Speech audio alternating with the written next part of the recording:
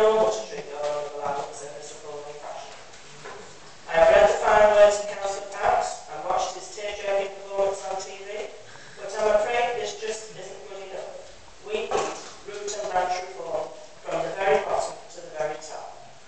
I know we're now all provided with this new index, which doesn't appear to be that clear, which presumably moves us on very slightly.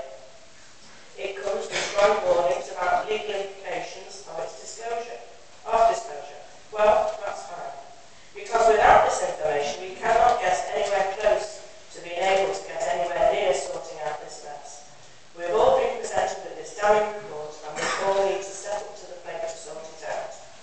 Mr. Deputy Mayor, the majority of councils on this council, with the exception of a very small cabal of the Labour elite, have been subject to a massive exercise in mushroom farming for many, many years. And until the very recent change in leadership, this exercise was very clearly still very much ongoing. Until at the very least the Health and Wellbeing Overview and Scrutiny Committee is provided with unredacted copies of this report, I would venture to suggest sooner rather than later, we cannot possibly carry out the function of scrutiny, which is an essential part of the structure of this council.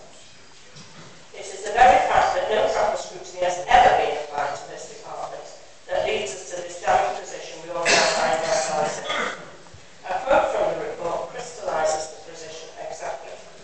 This is not a catalogue of mistakes. Even failure doesn't do it justice. This was dereliction of duty and wilful neglect of responsibility.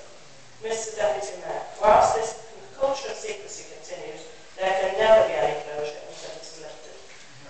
Anyone who sat in on the special scrutiny committee that was organised a couple of weeks ago will know that the independent member of that committee spoke up and said that the people of Wirral wanted the guilty names and heads to roll. That cannot happen while this exercise in mushroom farming continues. We appreciate from the current legal advice that this scenario may not be allowed to happen, but at the very least we should be in a position to know that this failure of management, safeguarding and the appointment of dubious suppliers can never happen again. If Wirral is ever to regain any kind of reputation and our vulnerable animals have to be made feel safe, then we must answer the bottom call. There are many good and hard-working people working with us, and they need to know that this awful mess has been sorted out once and for all. Good staff are a valuable asset, and we risk tarnishing them all with this dreadful debacle. Please let us get on and do the job and bring some reality to